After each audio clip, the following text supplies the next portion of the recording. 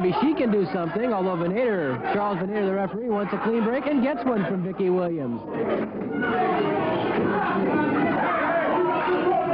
Noble seems to be ready for a boxing match and testing Vickie's temper, trying to get her angry, get her upset, and maybe anger would take the place of good judgment and lead Vickie to make a mistake.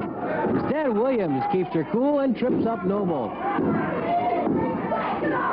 Vickie twists that leg, putting pressure in the knee and against the ankle. Of course, Vickie Williams' forte is speed, quickness. She naturally has an edge over Kay Noble in that department, and if she can work on Noble's leg, maybe the advantage will be even more pronounced. Noble knows it, kicks Williams away. Vickie was up quickly, but so was Kay Noble. Vickie finds that leg once more. Vickie Williams takes to the air and slams her full weight across the calf of Kay Noble. Noble started to pull hair, but Charles Venator stopped her. Again, Kay's in the hair. And in case you couldn't hear, Kay Noble told Charles Venator, "Let me alone, you old goof." That's the way to make friends and influence people.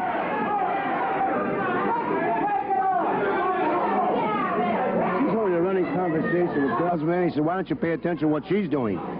Kay Noble's from the Bulldog Bob Brown School of Wrestling Philosophy, apparently. Keep them talking, keep them moving.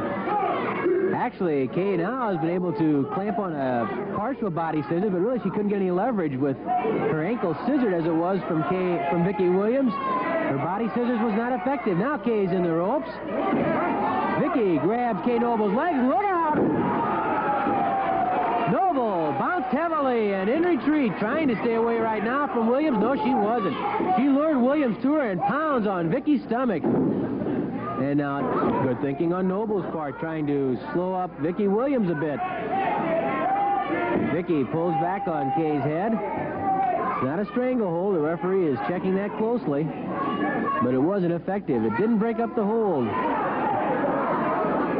Noble working on the foot of Vickie Williams. And if I'm correct, I think she was working on one toe by itself, which would be, of course, the same thing as not using the whole hand in a hold. Uh-oh, Kay made a mistake.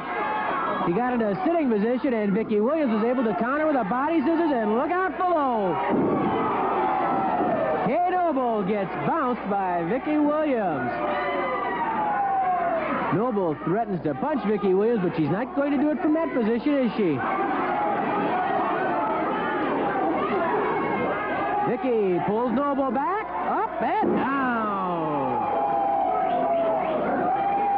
Williams rolls Noble